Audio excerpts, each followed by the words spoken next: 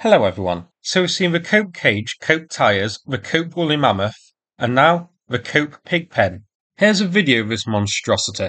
Now, I'm no tank expert, and after seeing this, I think we can say neither are the Russians. Because isn't this just going to stop the turret from being able to rotate, and then stop it from being able to operate as a tank? They've basically turned it from a tank into something like a Stug tank destroyer. They've also decided to fit a bathtub upside down on the front and back for some reason. Now, we may laugh at this, and will laugh at this, of course, but I wonder if there is actually a reason for this. So, if the reason may be to actually not use this as a tank, but as a type of makeshift APC. So, we often see Russian troops riding on the tops of vehicles, usually BMPs and other variants, but we have seen them on top of tanks as well, which is done because it's safer on top if a vehicle gets hit by a mine or gets hit by a missile.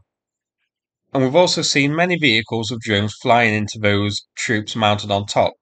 So it's still not a safe place to be. So is there a method to the madness here? And this is an attempt to turn the tank into a modified APC for troops to dismount from. So soldiers sit underneath a pig pen to protect them from drones.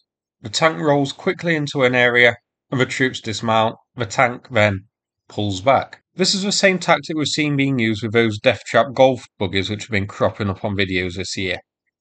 They were used to quickly shuttle a number of cannon fodder to a key position. The troops dismount, the golf buggies are either just abandoned there or brought back.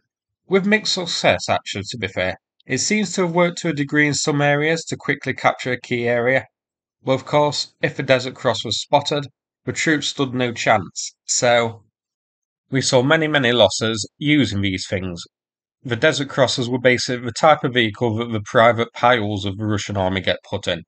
So, maybe this is an attempt at similar and actually provides some protection for the troops, just with a tank with a pig pen attached to it instead.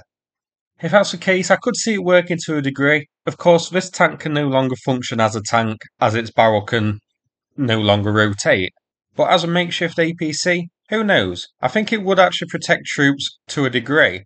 But with those gaping entrances at the front and the back, if a drone flew through there to detonate on the troops on top, it's going to be absolutely chaos. It's going to turn the tank into a mobile barbecue. So who knows? We are going to have to wait and see if this monstrosity appears on another video. One thing for sure though, the turret toss of this is going to be pretty impressive when it blows through the pig pen and sends that shoot into the heavens as well. So that's it for this video. A short one, but one I hope you found interesting.